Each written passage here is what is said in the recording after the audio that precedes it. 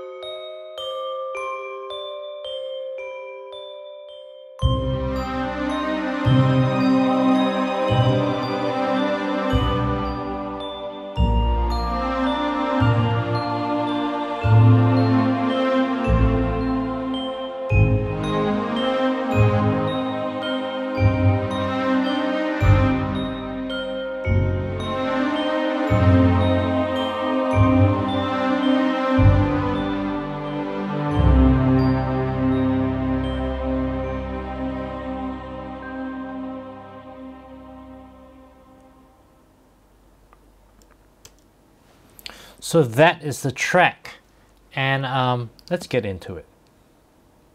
So the opening instrument, you can see, is a glockenspiel. So under orchestral tune percussion, glockenspiel, and it's quite bright. The Logic version of it is pretty bright. So what we did was we just took out all the high end in an EQ and send it to a reverb, and in this case we picked large spaces, halls, Prince Hall 1. Pretty nice reverb for this, send quite a bit of it, and this is how it sounds.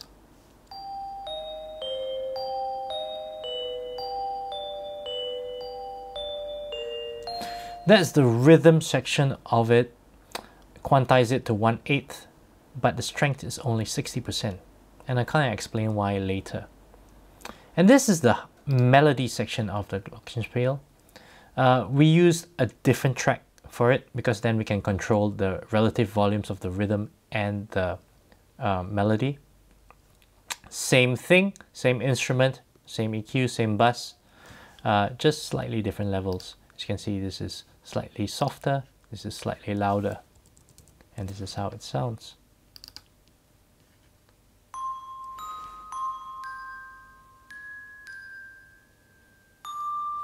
You can see some of it is kind of out of time. Although we quantize it to 1/8 with a strength of 50%, I purposefully pushed some of the melodic lines sort of off the track a little bit because it sounds better for instruments like this to have a little bit of offset. Just have a listen.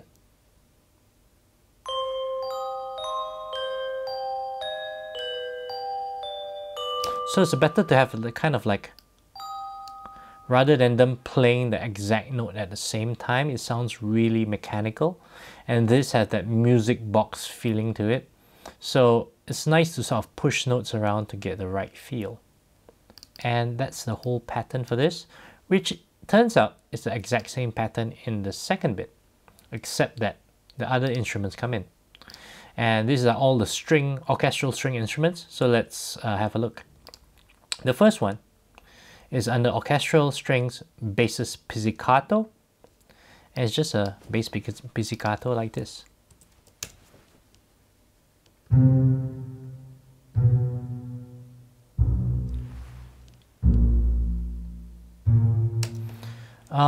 It tends to be common for arrangements like that to have a bass pizzicato. It works really well, and you can see that the quantized strength is also not perfect. So what we want to do with all these orchestral parts is not to quantize it too hard, but enough to sort of make it sound good.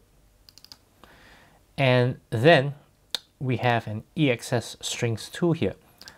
I picked EXS strings because it has this mellow sound about it that worked better than the other strings. So it's this section here.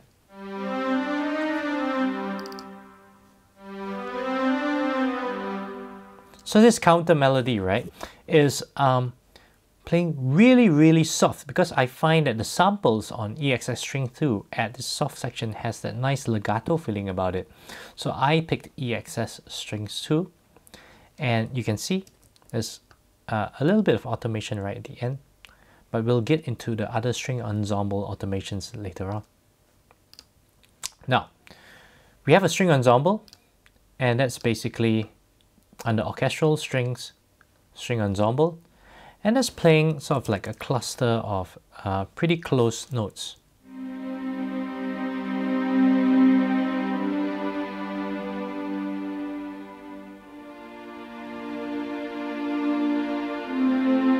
So you can sort of feel it breathe a little bit, go up, go down, go up, go down, and a little bit of dynamics here.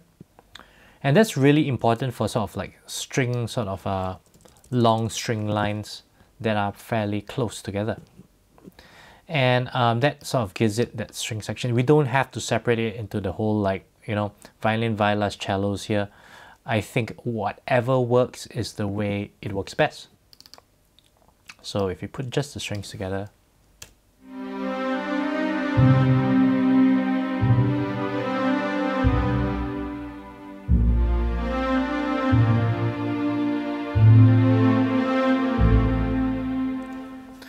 and essentially, I paired it with a choir under orchestral choir, mixed choir. And I just pulled the string ensemble track down here. So it's playing the same thing as the string ensemble. And here's how it sounds.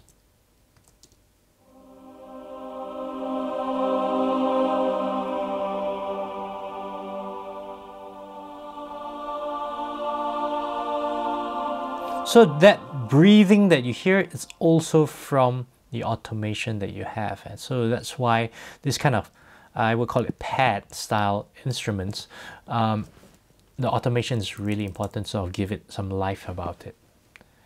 And at the very intro, when the strings come in, there's this high violins that sound like this.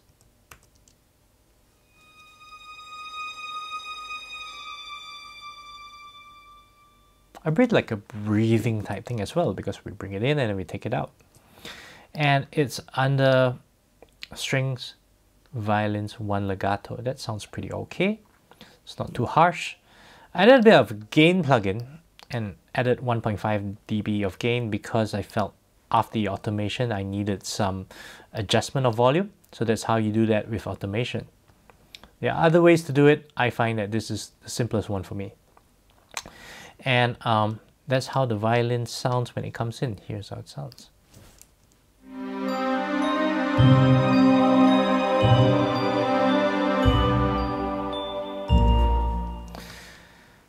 And that's pretty straightforward. But notice at the end, if you open up this, press this little button here, you see the tempo. Now the tempo has sort of a curve over here. So if you press T and open up the tempo meter, you'll see that there are different tempos at different sections. You can always create a new tempo by pressing plus. So that creates one of these colored dots here. And you can actually adjust the numbers here, or you can just pull them up or down here. So you can see that these slow down from 110 to 84, so here's how it sounds.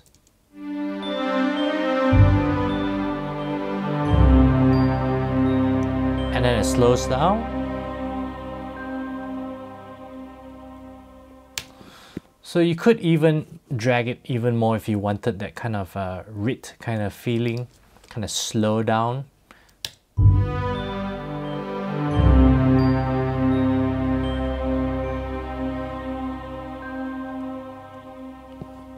The great thing is you can still work with the bars and you can muck around with the tempos to get the exact feelings that you want. So you can actually just pull these lines back or move the little curves around.